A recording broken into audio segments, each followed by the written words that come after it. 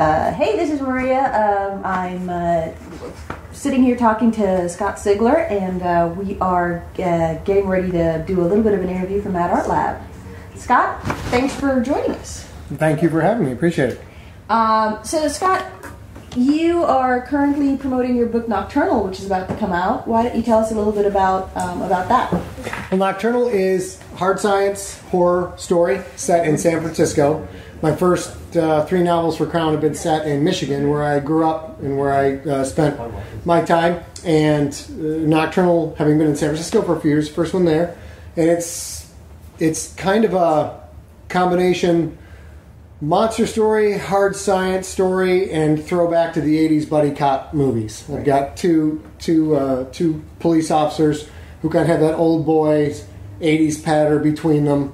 And as the story progresses, they go from being homicide detectives to discovering something really sordid and untoward underneath the streets of San Francisco, something that comes out only at night to feed on the dregs of society. So that's why the book is called Nocturnal.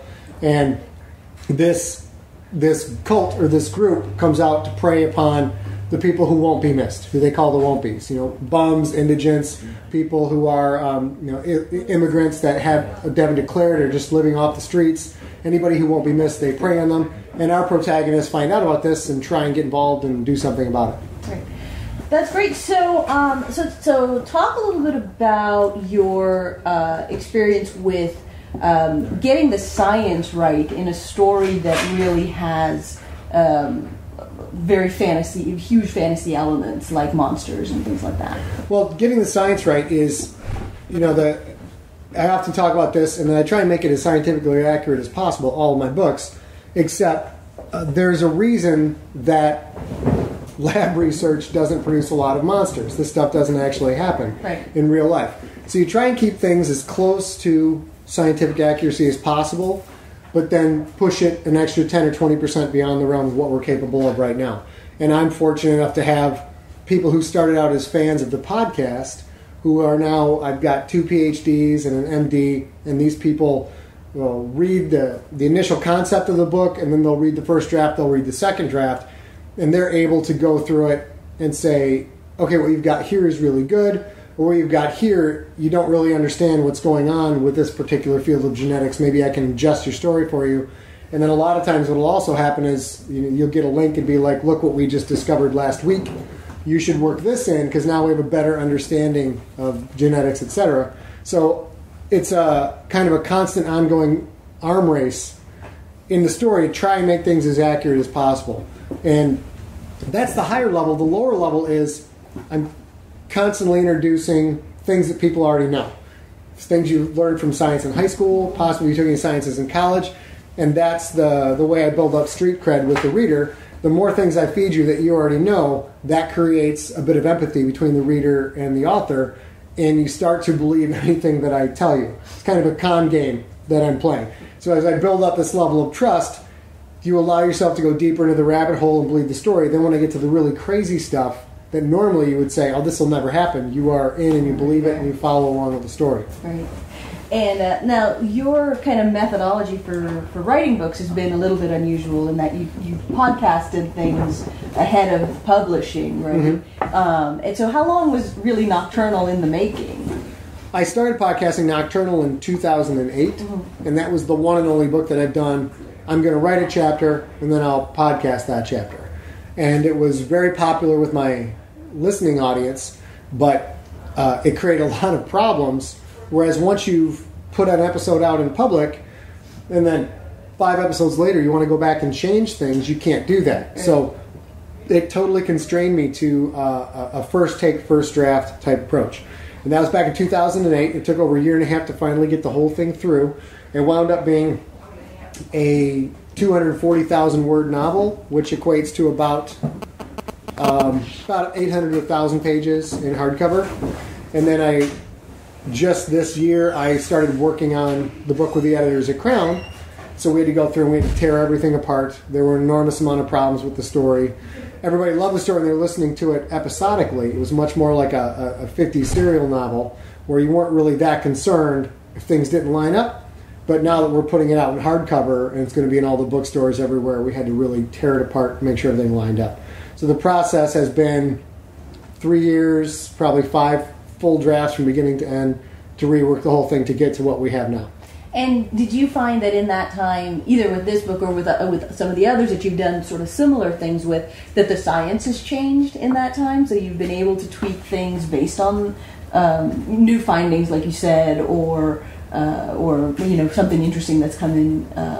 Yeah, there's been some of that, and there is, not to give too much away, but there are people in this book that are capable of doing physical things that are beyond the pale of a normal human being.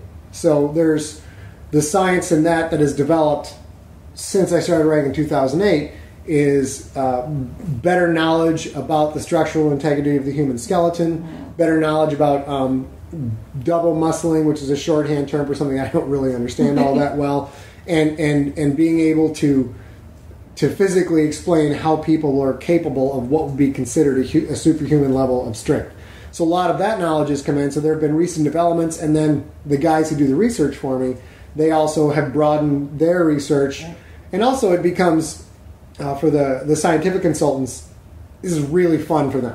Because they've got their line of research that they're working very hard on to try and build their company or get published or do things within the university. And then I come in and go, how would somebody scramble up the face of a 5-story building? And then they're like, this is great. And then they get to dive in and go into the toolkit. So things of that nature have been impacted by developments in science, as have being the hereditary nature of learned experiences, or trying to find a way to justify almost Lamarckian type genetics. All right, you're born and then this happens to you to make you develop this way. Would there be a way to pass that on to future generations? And there actually have been some developments in the research of that, some research into trauma, for example, from women who were in their 3rd trimester during 9/11, who lived in New York, who were in the buildings or around the buildings, and increased levels of trauma in their children. So there are some developments that have come up very recently that I've read about that we were able to kind of squeeze in at the last minute into the story. So, but that's a double-edged sword, because you try and make it as accurate as you can, and then in the 18 months it takes for the book to actually come out, and by the time you finish it, a bunch of stuff changes and it's not accurate anymore. Right. And do you ever have a struggle with the conflict of things being, very detailed and very scientifically accurate versus having, and having a lot of sort of complexity in what you're trying to explain versus trying to make a compelling story, either you personally or kind of from the publisher level think we're trying to market this to a mainstream audience and they're going to struggle with that? Well, this is my 4th book for a mainstream audience. I wrote Infected, Contagious, Ancestor, and now we're in Nocturnal. So now I'm better at the job, which is more refined at telling the story. And first and foremost, I'm a storyteller. I'm a suspense thriller storyteller. There just happens to be a lot of horror and science elements mixed in. And it's been a process. The first book I wrote, Infected, I had an endless battle with the publisher, because that's basically, Infected's a concept of self-assembling materials, hijacking the human cellular reproductive process, basically treating us like we treat bacteria. We'll recode bacteria to make insulin. Some other entity is recoding us to make something else that they need. And I had just pages and pages of all this scientific explanation, and got a lot of pushback from the publisher, being like, this is all super cool, but you're going to lose the casual reader. You're getting away from storytelling and turning into a scientific lecture. So that is a skill I've had to develop, because to me it's also effing cool, and I can't imagine there wouldn't be anybody who would want to read all of this stuff and learn all this stuff. But it's not a textbook. So it does come back to, you need to make it accurate, you need to give enough information to support the rest of the story, but then largely you have to walk away, because it's a story about your characters and the people that they are and the troubles that they encounter and how they overcome them. That's the primary thing that I'm doing. Everything else is just support structure. Right. So the one thing that I thought was really fascinating about the book, particularly from the perspective of the skeptics, is you actually have a highly skeptical character in the book who identifies openly as atheist, and he's one of the 2 kind of buddies in the cop team. But again, without giving too much away, I thought it was very interesting that when they were in a situation where things were quote unquote unbelievable, it was really the believer who was the one who had to believe in what, had to go against what everything rational was telling him, and sort of believe in his partner and in some ways have faith in that partner. Do you think that was sort of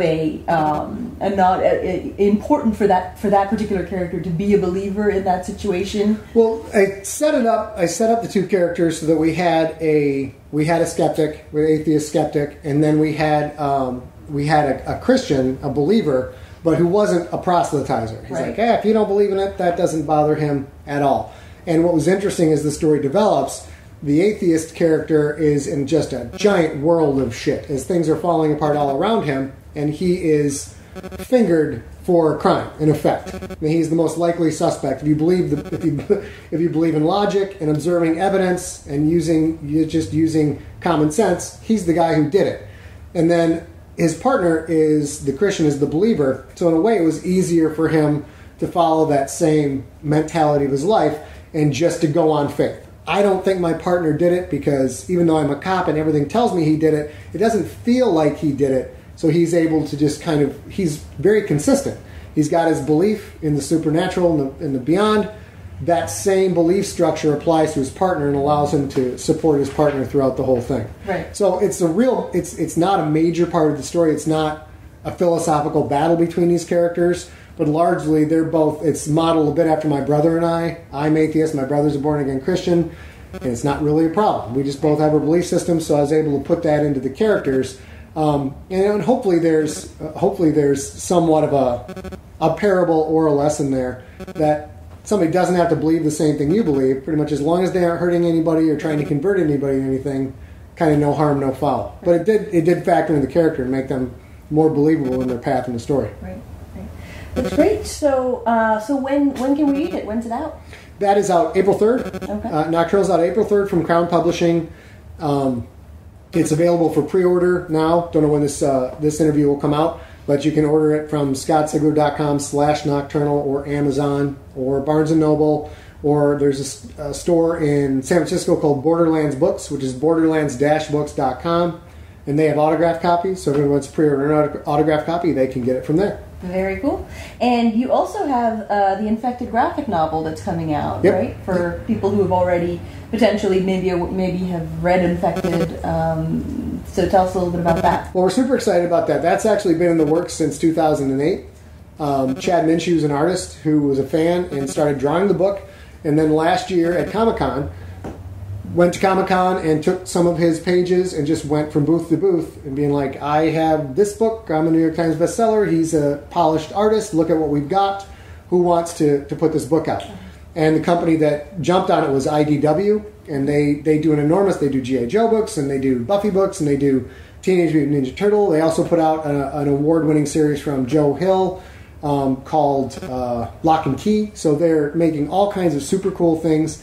And they're the ones who are going to put the book out. And it's a graphic novelization of Infected. And I think the people who've already read Infected are really going to really see these characters brought to life. And Chad's the driving force behind this. He's just, the artist is phenomenal. Does he do justice to the gore? Yeah, he does justice to the gore. He does justice to the characters. He's really good at making his art actors and conveying emotion with the faces. So he's incredibly talented, and IDW seems to be behind it. So it'll sell real well to my existing audience, but I think it's going to get a whole new group of people because the graphic novel as a medium has just blown up over the past 5-6 years.